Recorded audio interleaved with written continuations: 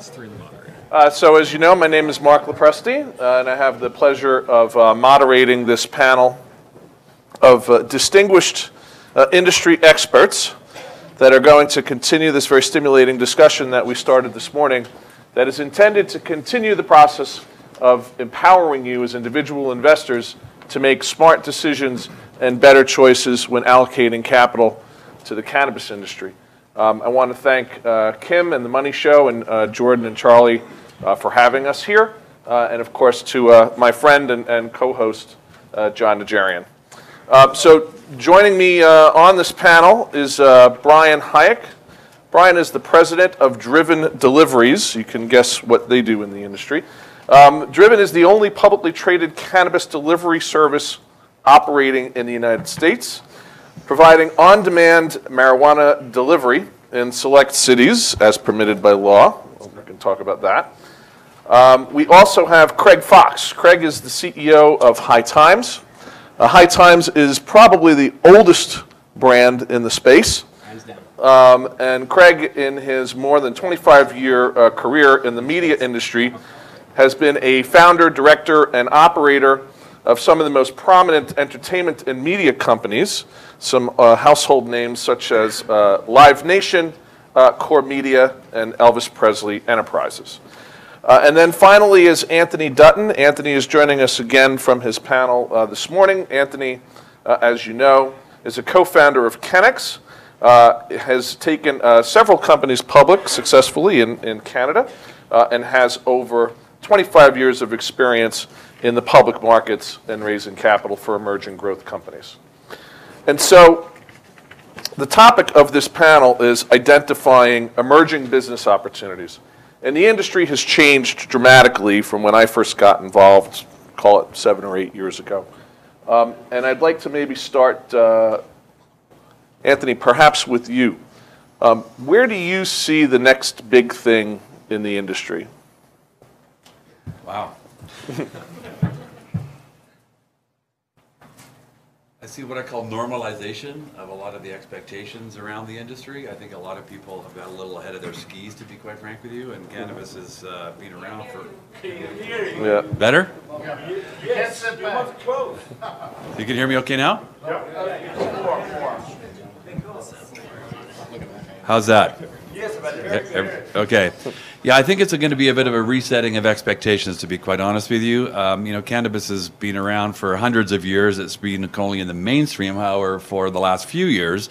And I think that we've been seeing, and I'm sure you guys have as well, I mean, when I say we as a company are getting shown opportunities all the time, which are really not grounded in any kind of sense of reality as to what cannabis is really ultimately going to be about, which is, in my opinion, it's going to be a consumer-branded good with a focus on recreation, with a focus on nutraceutical, and then yet to emerge, we haven't seen this yet because there hasn't been enough peer-reviewed research, but there's going to be a pure pharma medical play. And that's kind of in the works, but it's going to take some time.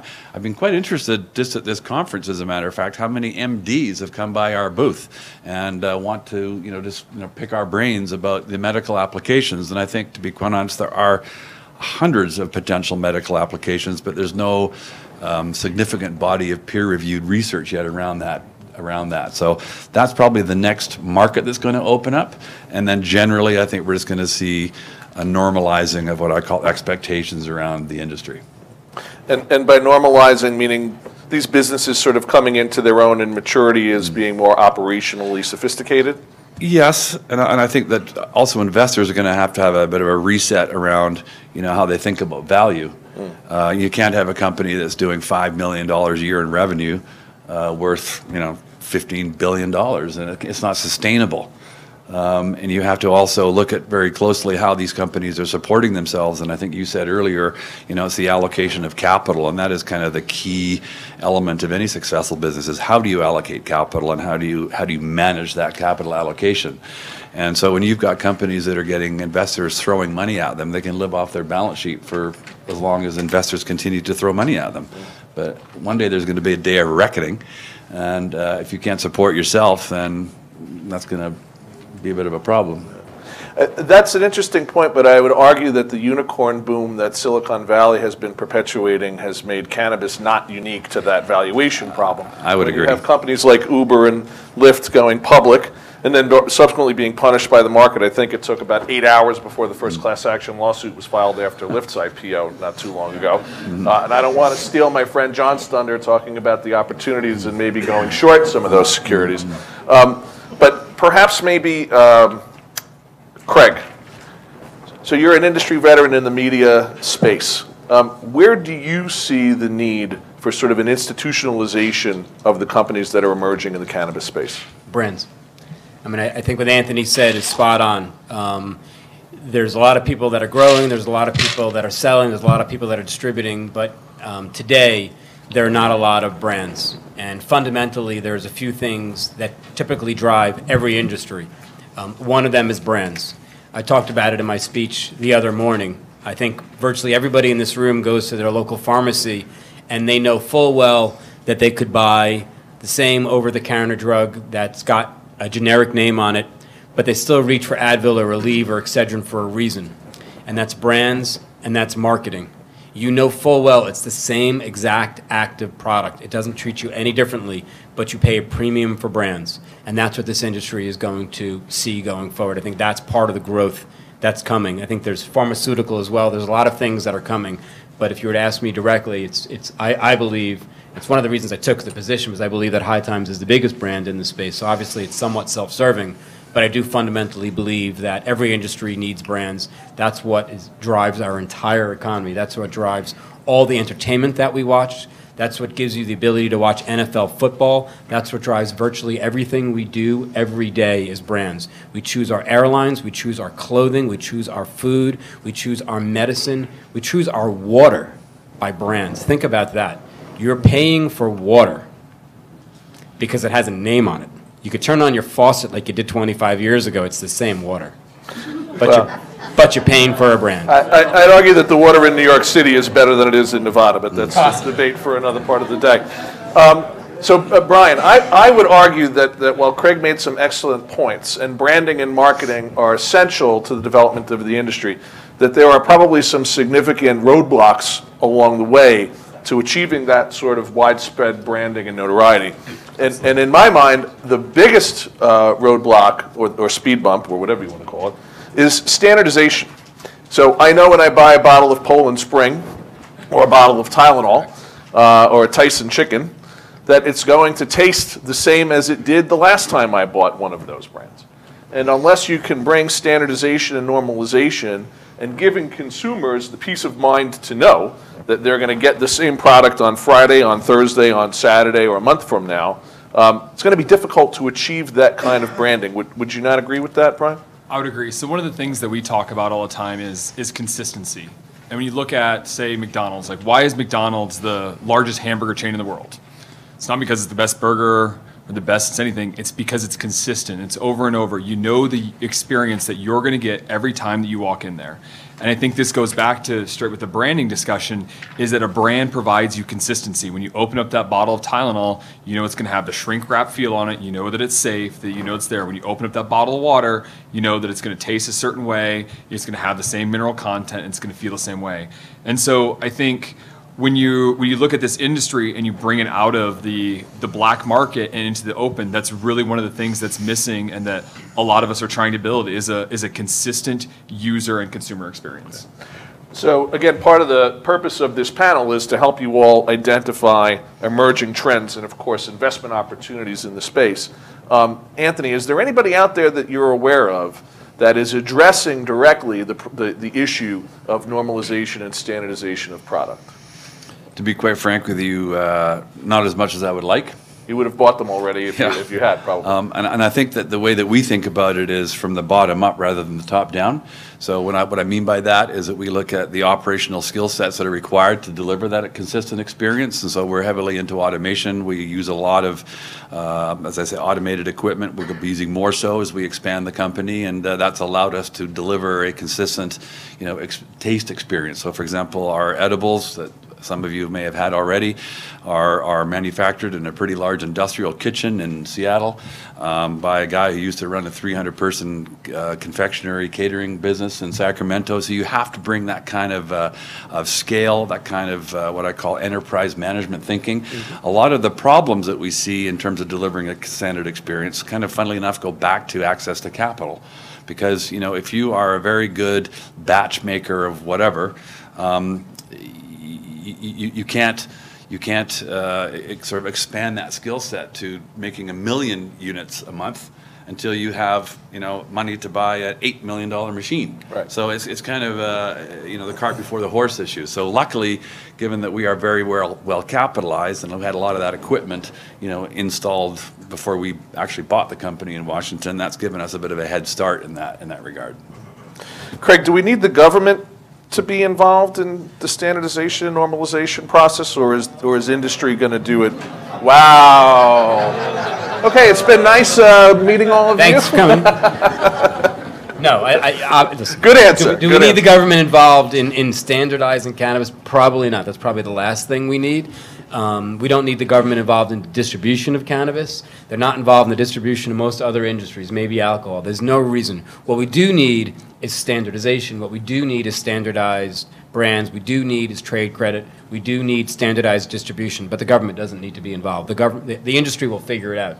Those that are successful, those that put out a good product, those that put out a consistent product will be here tomorrow and the next day and the next day, and those that don't simply won't. Will it not require some agreement among industry participants as to what that common quality control or standardization will be? I think that's a different question. Quality control and consumer safety, I think, are important. I think that the government does do a good job to make sure the products we eat are safe for us, Sure. that they don't have poisons, that the packaging doesn't hurt us. But beyond that, what is that product? They don't need to weigh in on a cookie. They don't need to weigh in on a candy bar. They don't need to weigh in on a cannabis edible.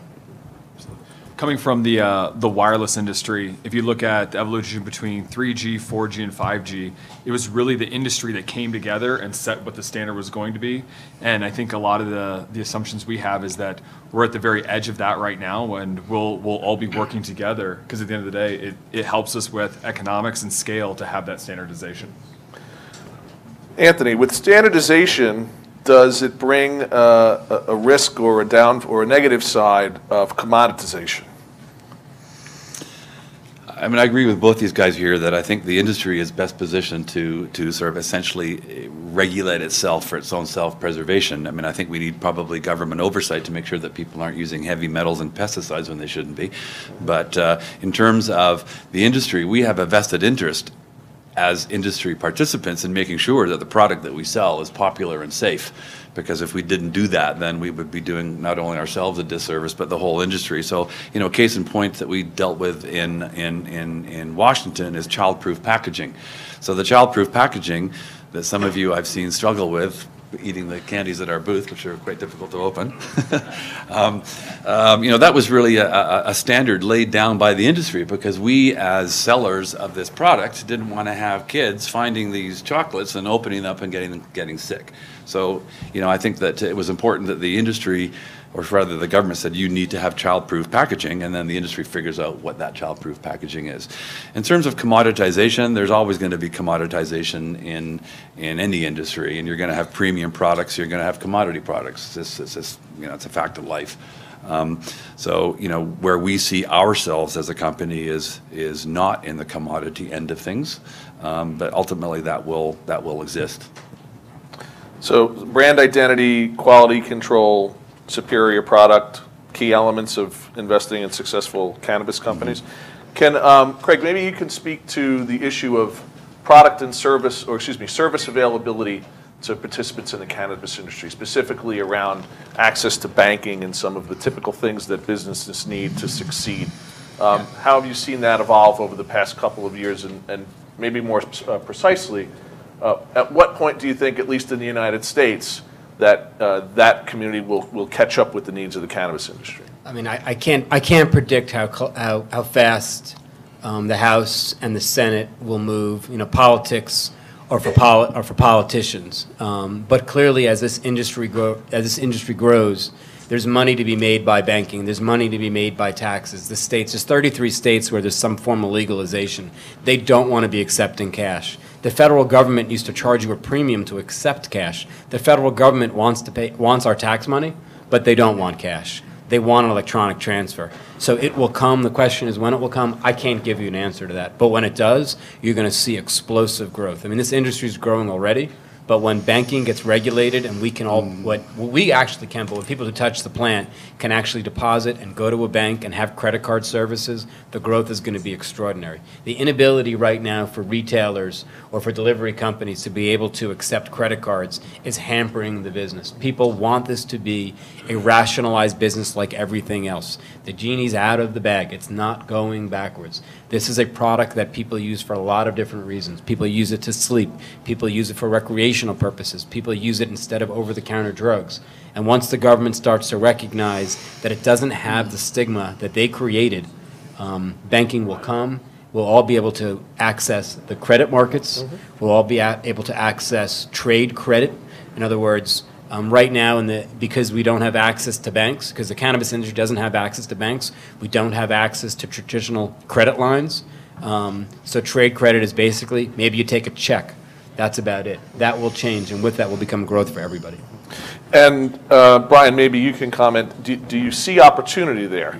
And maybe a more specific question, who's going to win that race? Is it the industry incumbents in banking and finance, or are there up-and-comers that have sort of made a dedicated effort to try to provide these services to the cannabis industry as regulation catches up? So we use a lot of different kind of dedicated services for the cannabis industry that are able to support us with either banking or credit facilities, stuff like that. But at the end of the day, it goes back to the scale and standardization. And I know me personally and our company is really excited for the day when you can bank through Chase or Bank of America or any of those and have all of the scale and the support and the infrastructure from everything that they provide. So I think it goes back to that there's some niche players right now there, but when the floodgates open, it's like anything else, the strong will survive, and the expectation for, at least on our end, is that the bigger ones will win that kind of race. Anthony, I assume you'd agree? Yeah, I mean, I am a niche player, as a Canadian in an American market, and the reason that Canadian public companies exist is simply because U.S. companies cannot list in the U.S. Right. And so I'm kind of two minds about this. I mean, I love having this advantage over my American cousins. It's kind of fun. But I'm also realistic, and I know that, eventually the time will come when Goldman Sachs and others are going to be banking this industry, and us Canadians are going to be, left out in the cold, to be quite frank. And the same goes with commercial banking in the U.S. The biggest advocates for providing commercial banking facilities to the industry in the U.S. are the large U.S. commercial banks. They want to do it. This is a $50 billion a year industry. They're not banking. So we have kind of a bit of a mishmash of ways that we do it. We deal with credit unions that are regulated by the state, for example, as opposed to federal regulation. So, ultimately the market will prevail. I'm a big believer in the free market, and I hope that there'll be long enough time that I, as a Canadian, can still take advantage of the situation. But ultimately, I expect that the Americans will pass the States Act, and there'll be American banks participating. Would you agree, Craig? Oh, 100%. I mean, that's. I mean, I think there's some great Canadian companies. So, I'll still come here on holiday. They'll still come on holiday. But yeah, I mean, I think, and we can get really technical, but there's tax issues with respect to the cannabis space that are unique to the cannabis space. There's lack of trade credit. There's inability to borrow money. There's inability to take credit cards on a regular basis.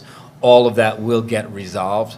I don't know when, obviously, but it will get resolved, and when it does, the whole industry will rise. Some will succeed, maybe the bigger players, but certainly the whole industry will take advantage of that. The credit markets is super interesting, and just to jump in here, we've seen this sort of happen over the last 6 months. Forefront, the company that we're buying, just secured a $50 million secured line of credit last week at what I call reasonable terms.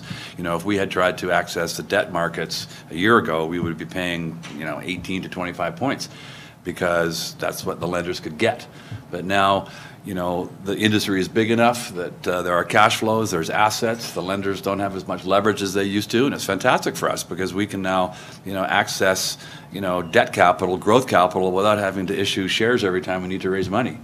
And are you doing that through traditional lending sources or non-bank hedge fund types? These are sort of what I would call traditional lenders, not through non-banks. It's usually syndicates of high net worth individuals. In this case, it was like 10 guys, and they threw $5 million each into an LP, and we borrowed money from them.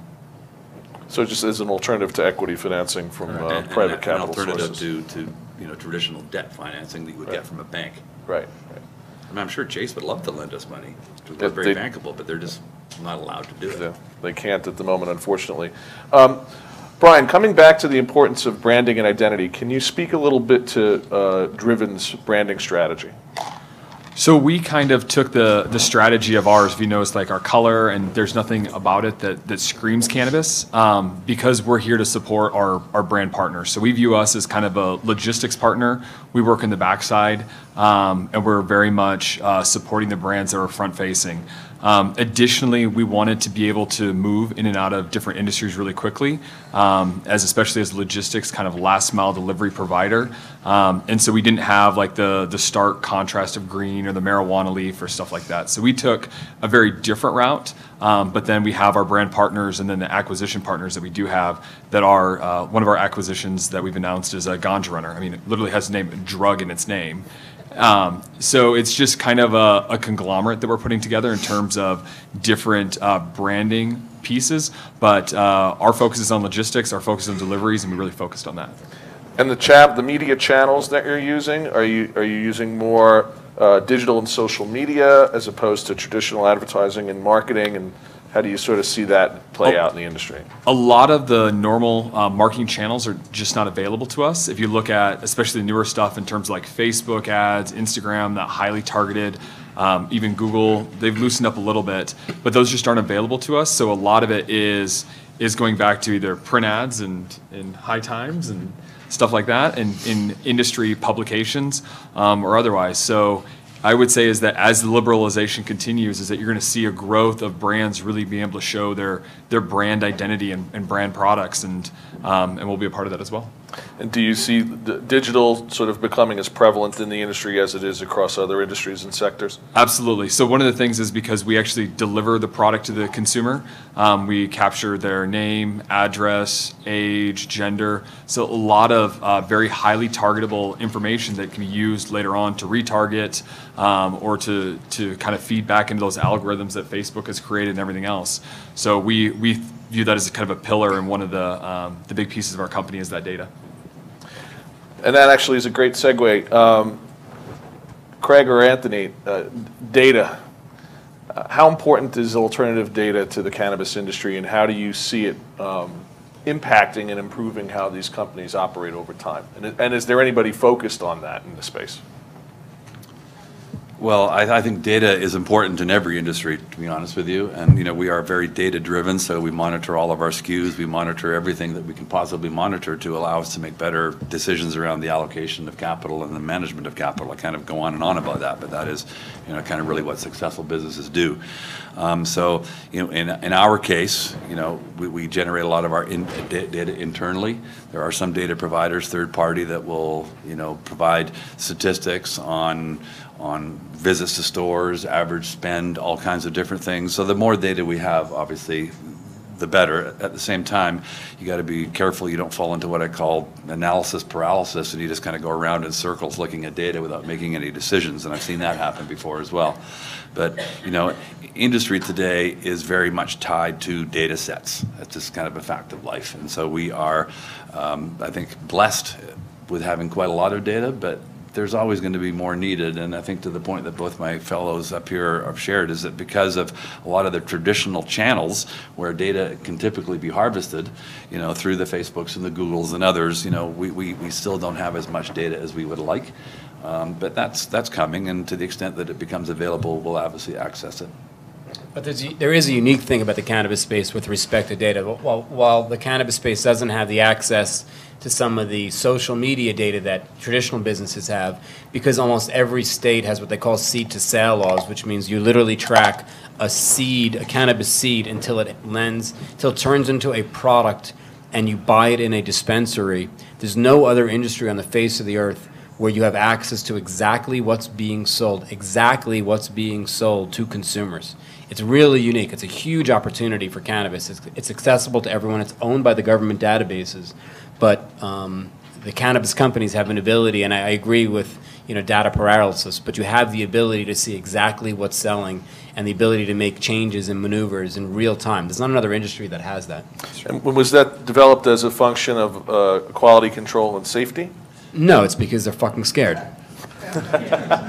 It's because the government created this stigma and this fear of cannabis, a plant that's existed for thousands of years, and they don't know how to regulate it. They're afraid of where it's going to go and what to do with it. They're begrudgingly moving forward. It's all going to change and all going to go away, but that's the only reason. And then they mess it up, because we had a system in Washington which worked really well, and then the government thought they would tweak it to make it better, and the whole thing cratered, and it was terrible. There's only one other consumer industry, huge industry, that has this kind of data tracking. It's plutonium, because we all go buy plutonium all the time. I know that this audience probably has lots of questions for the panel, so in the time we have remaining, with your permission. Fire away. Sure. Are you lobbying the Congress to get cannabis legal? I think everyone up here is involved in some lobbying efforts or another, whether at state levels or whether at the federal level. We're all involved in trying to move this forward. High Times has been around for 45 years, so we are the granddaddy of standing up for this cause. Sir? I've been told, that there are different varieties of the hemp plant with different efficacies out of it, and I believe the CBD oil is bigger than the marijuana.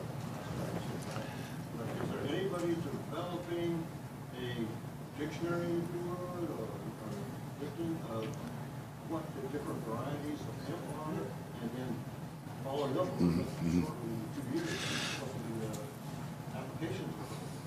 In my experience, there is actually quite a lack of what I call peer-reviewed research, and part of that is because a lot of academic institutions have been reluctant to accept federal funding, or rather cannabis funding, because it jeopardizes their other sources of funding for completely unrelated initiatives. However, that is turning and turning quite quickly. So all of these initiatives, like a library of all CBD strains, for example, and the genetic markers around the different kinds of cannabis plants and the cannabinoids, is a work in progress, and it's getting better and better every year. But there's a lot of work to be done there.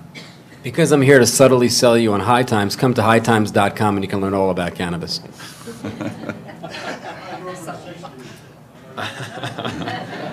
So you've already forgotten. Sir. Are there many ETFs out there that are investing primarily in the cannabis industry at this time? That's a John There, question. there are two, right, John? That's a John question. There are two. One is MJ, which is already up over $1.3 billion in assets. That's the biggest. Was that MJ? MJ, like marijuana, MJ. And the other one is Mary Jane? Mary Jane.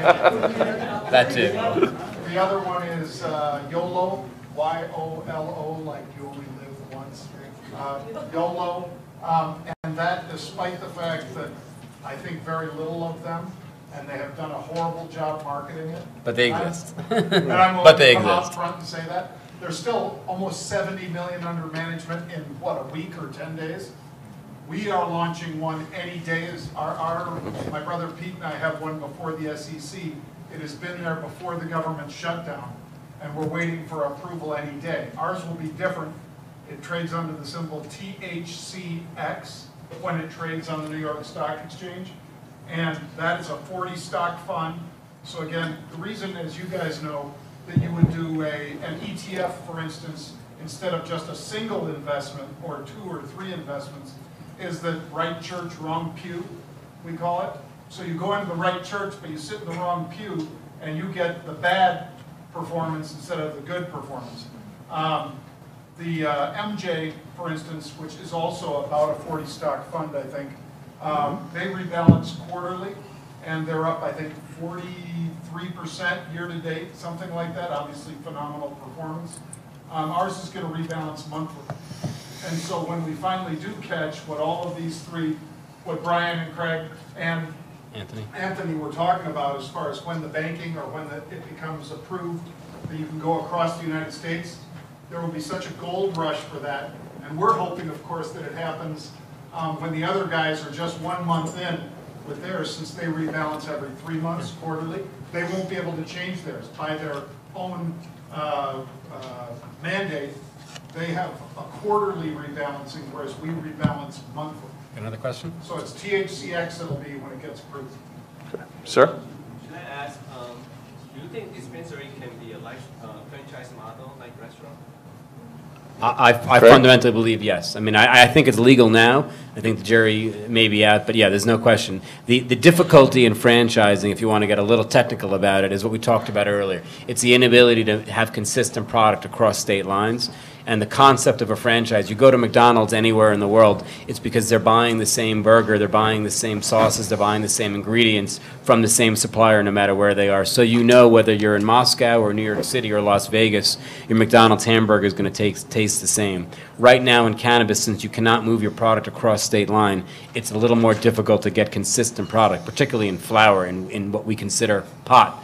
But in edibles, like Anthony makes, because he's using basically just basic THC, he could replicate his formula anywhere, but there's just not enough products right now to have a full franchise model, but it's absolutely coming. But within the same state, can they do the franchise model? Yes. Nobody's done that yet. Nobody's done that yet. I mean, one of the things that interests me about High Times, again, I'm going to pitch you, is that we're a 45-year-old company that's never been used on dispensaries simply because they were never legal. We believe that companies are going to want to diversify and stand out, and that's what we believe is one of the benefits of High Times. We do believe that going forward, you're going to see on a global basis High Times dispensaries and consumption lounges and maybe even physical product. I'm not convinced, however, that long-term dispensaries are going to be viable businesses because, you know, we're already seeing it in Canada where you're getting product distributed in what's called Shoppers Drug Mart, which is the equivalent of Walgreens. So I think the dispensary model is going to evolve to be... I think the dispensary model will evolve to be one like what I call it the Nike model. So, you know, Nike have, you know, dispensaries. They have stores in high traffic areas where lots of people walk by, and you go in there and you kind of learn about Nike and you meet a product manager or a product person, but you can buy your Nikes anywhere. And so I think once people know what they want in terms of whether it's an edible or a tincture or a cream, and they know they can get it at any other store, then why would they go to, you know, a dispensary? It's reason why beer companies and wine companies don't own their own, you know, retail outlets except for a few very exclusive ones. On a short-term basis, a necessary evil, but long-term not so sustainable. I don't think so. Interesting. Sir? Question, the revenue model for medical and recreational looks good. I haven't heard anything about industrial hemp, concrete, textiles, all of the things that hemp in the industrial space can bring in mass millions, if not billions. What's your viewpoint on the industrial hemp space? I don't really have one, to be honest with you. Truthfully, I don't think any of us do. We're here to talk about weed.